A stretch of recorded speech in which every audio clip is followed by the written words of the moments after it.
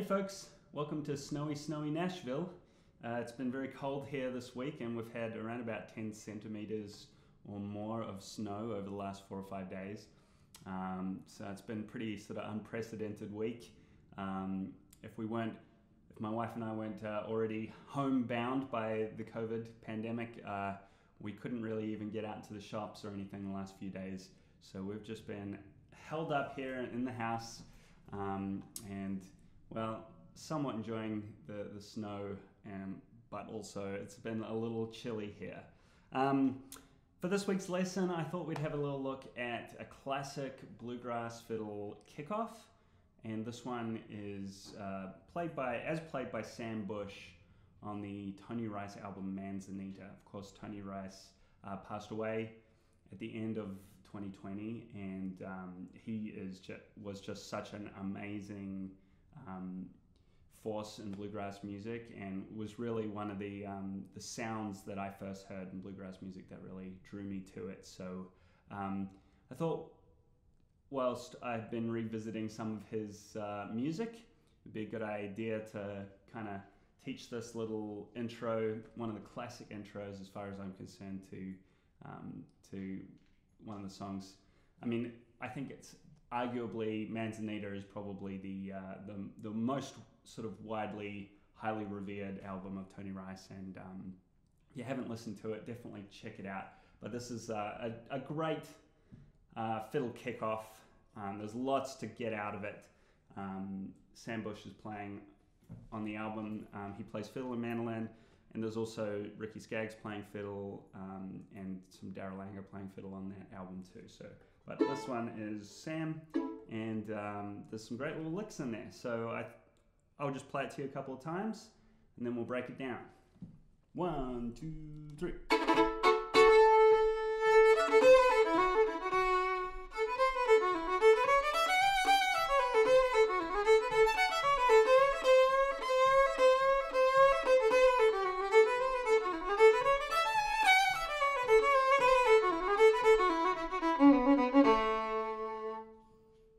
Okay, so something like that there.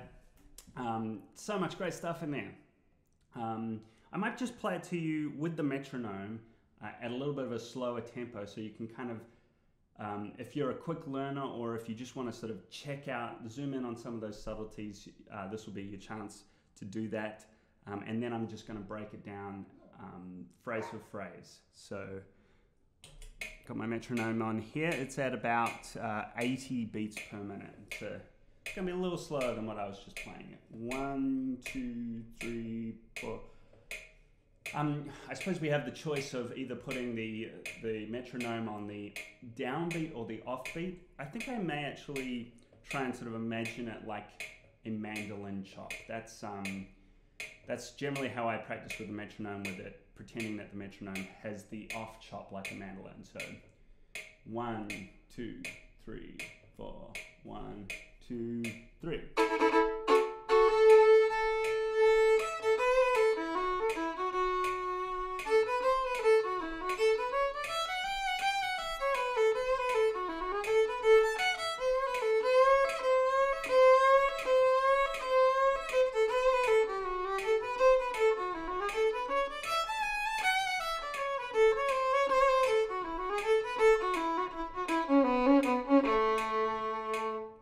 Let's try that a little slower even. Move it down here. We're going to be at about 60 beats per minute here. 1, 2, 3.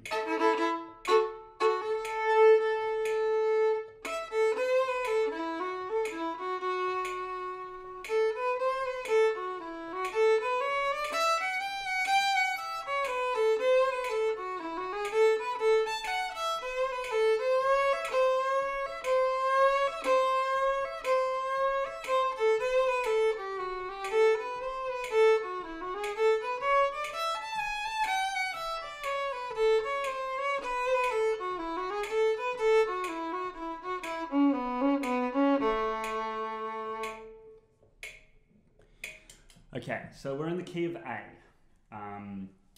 and we're going to be using lots of G naturals. It's sort of a bluesy A. This is, of course, the 9-pound hammer. If I hadn't introduced it already, this is the intro to 9-pound hammer. We're going to start off with this sort of classic fiddle intro that kind of gives the band a chance to know where the first beat of the tune is coming in. So that little phrase there, we've got first finger on the D string with the open A string. And we've got that little rhythm there. We sort of come crashing down on the strings, and then once you're down there, you're just going to do down, up really quickly, whilst sort of staying on the string the whole time. We're not sort of jumping off again, but we're crashing down, and we want to get a little bit of grit in there, really. Some people play it almost, you know, emphasizing the crunch. You know, you could be really... So depending on how sort of crunchy you want to be with it, I sort of just take those little strokes when I do it. 1, 2, 3, 4. That's like slow motion there. And then we're going to go second finger down with the open A string still, and then crash down on the unison A here. So fourth finger on the D string and open A together. So we've got down. We're going to do a little sort of hammer on there. So we're starting with the down bow. Our middle chunk with the second finger is going to be on the down bow, and then our unison, sort of where the first beat comes in, that is also a down bow. 1, 2, 3, 4, 1.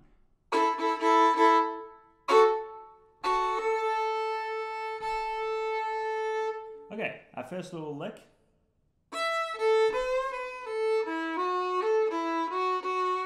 Okay, so when we think about like what the function of a fiddle kick is, or a kick on any instrument for a song, a bluegrass song, it's really to sort of introduce part of the melody. Now the melody for 9-pound hammer, well, the 9-pound hammer, it's a little too heavy. That's kind of, if I was really...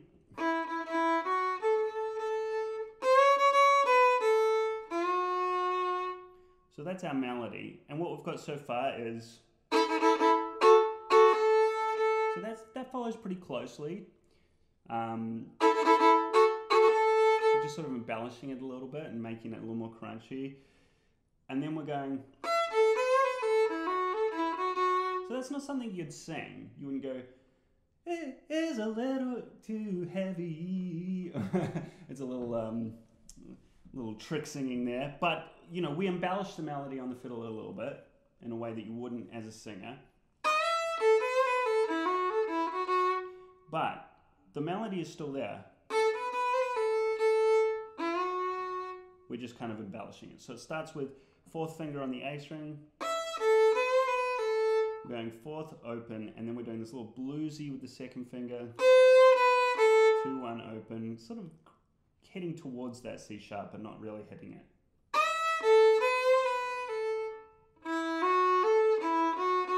Onto the D string, we've got 1, 2, 4, 1, 2, 2. Okay, what we've got so far? 1, 2, 3, 4, 1. 9-pound hammer.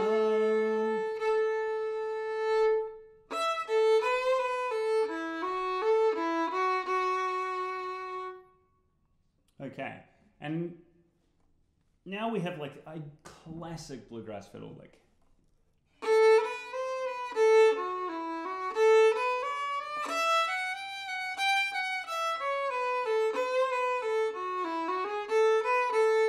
It's highly embellished, the melody at this point, but this is such a great fiddle lick that it's really great to learn. And you can slot this in so many places when you're playing in a sort of bluesy A. Just that much, you know. Such a good lick that's going to be super helpful for you. So So we're going to sort of lead into it a little bit. Open A, second finger on D. Then we come the start of this sort of classic lick.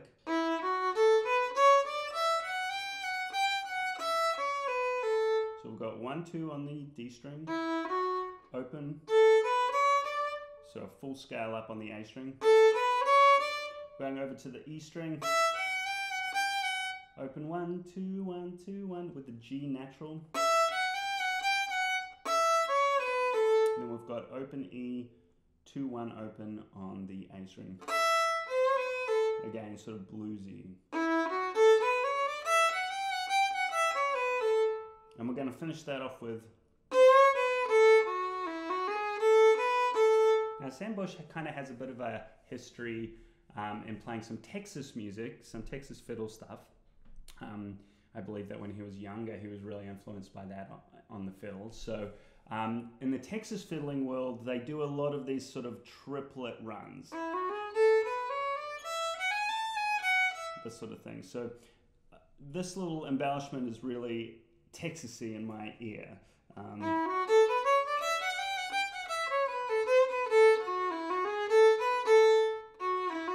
With that up bow sort of leading. So we've got a little 1, 2, 3 slur there on the D string. Open 1, open. Okay, now this next little part, oh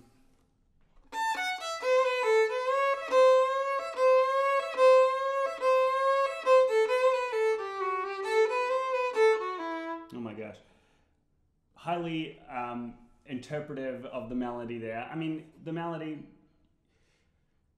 well, roll on buddy, don't you roll so slow.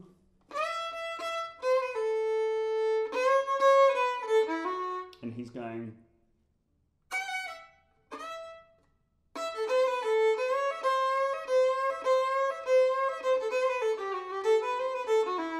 so we are kind of hitting the melody notes, but we're just adding a lot of sort of fiddle around it.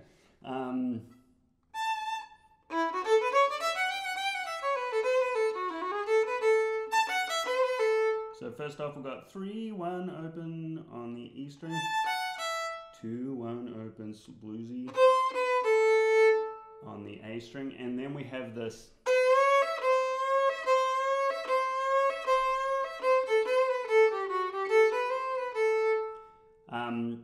we're sort of sliding and we're kind of catching it, catching the slide with our 4th finger.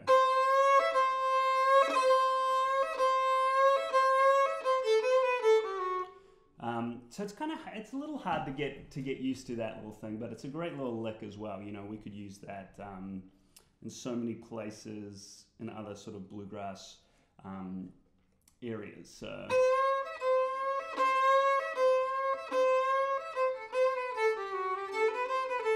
But the trick is, I think, never really to get to the C sharp. We're just kind of like, we never really quite get there. We're just sliding up, and then we catch the 4th finger, then we go back. So we've got 1, 2, 3, 4, 5, 6. I think we got 6 times.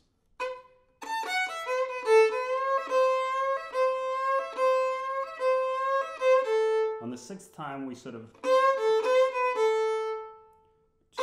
open, 2, 1 open.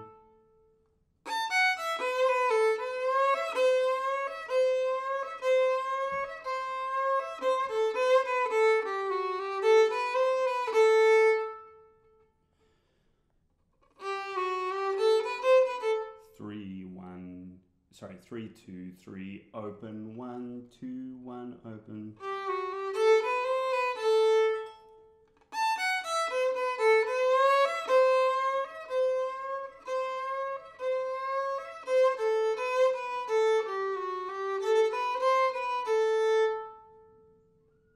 Okay, now the ending.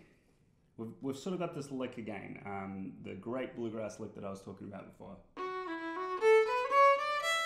We sort of go to do that, but then we add this.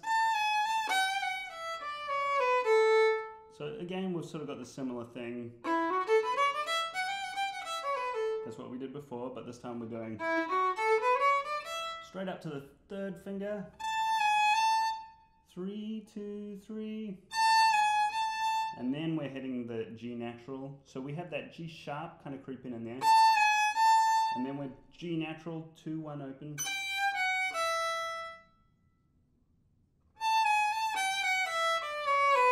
Three, 2, 1 open.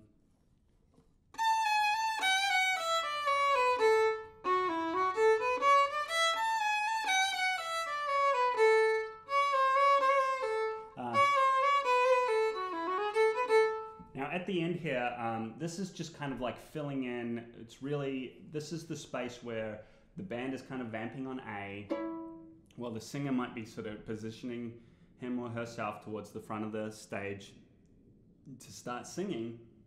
The fiddle kind of plays, you know, just some licks in A to kind of fill that little space while something is happening. I think that's kind of how this particular sort of phrasing ended up happening in bluegrass music. It was to do with the sort of live performance of it. And then we're just going, well, 9-pound hammer. So those little A licks there, some really great stuff. Open, 2, so that's C sharp, and then we're going to now first finger right back on the C natural. I love that. And then we're going back with the first finger to the B note. 1, 2, 1 open, with our second finger kind of hitting that C natural too. So 2. Now that's that little Texasy trick again. 1, 2, 3. So we'll go.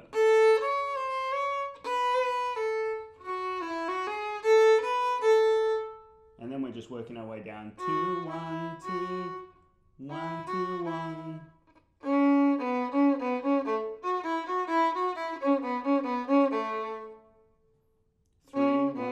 3, 2, 3, 2, 3, 1.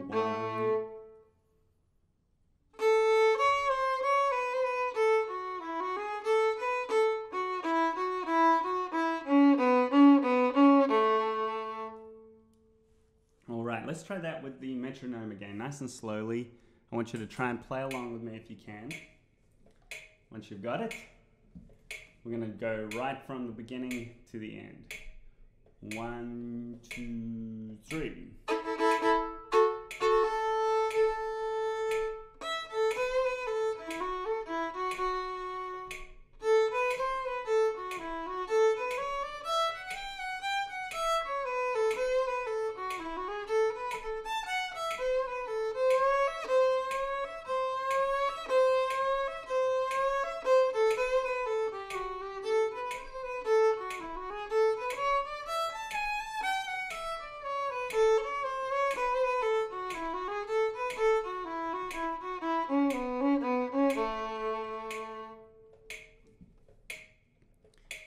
Okay, the other thing to really keep in mind, of course, is thinking about our bowing. And Sam Bush is really, he has a really unique sort of stylistic approach with his bowing, I think.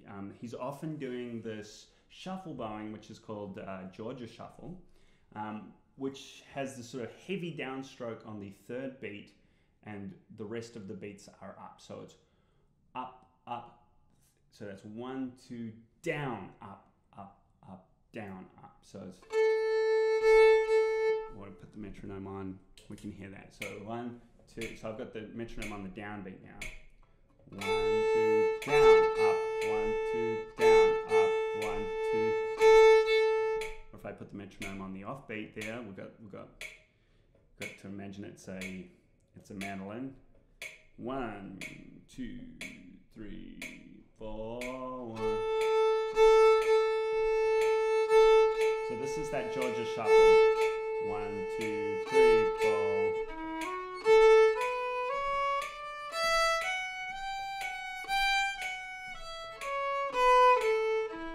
So So practice that little leg with the Georgia shuffle. That's a great area to practice it. The up, down.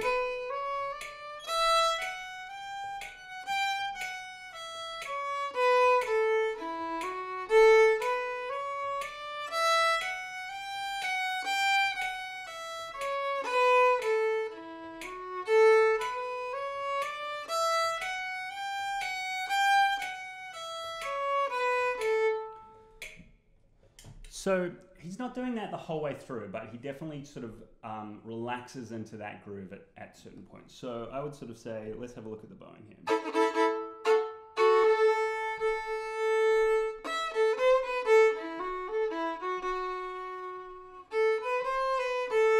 This is Georgia shuffle.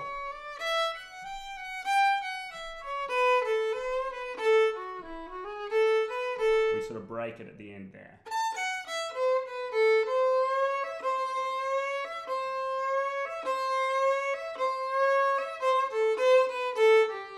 Into it.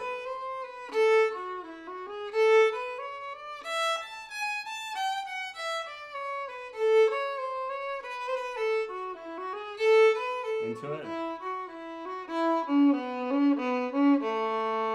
So there's definitely a few moments there. I mean, that's my interpretation of what he's doing. I might not be exactly getting it, but when I try to play like Sam Bush, I just find myself going into that Georgia shuffle groove in the places that it makes sense. And so I would challenge you to sort of find those little moments within that for yourself, where you can really feel that up, up, down, up, up, up, down, particularly.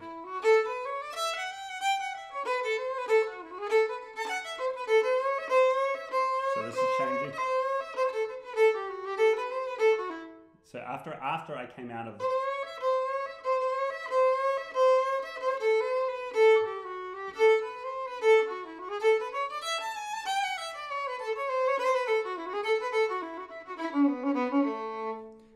yeah, it changes each time I play it, but I really aim for that, you know, locking into that groove, you know, for a good chunk of it in certain places where it makes sense. So have a bit of fun with that. I hope that that gives you a lot of ideas for kicking off songs, for, you know, some great bluegrass licks. You know, I particularly like that little idea of using that first finger with the C natural.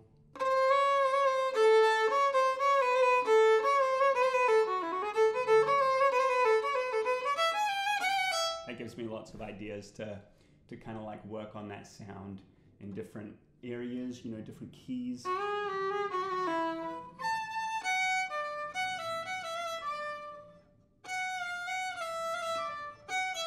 Yeah.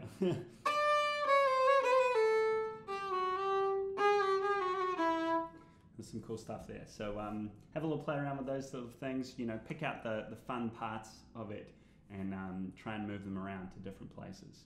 And have a listen to Tony Rice's Manzanita album. It's just one of the greatest bluegrass albums. All right, well, we'll see you next week. Thanks for tuning in. Subscribe to my YouTube channel. Thank you, and stay warm.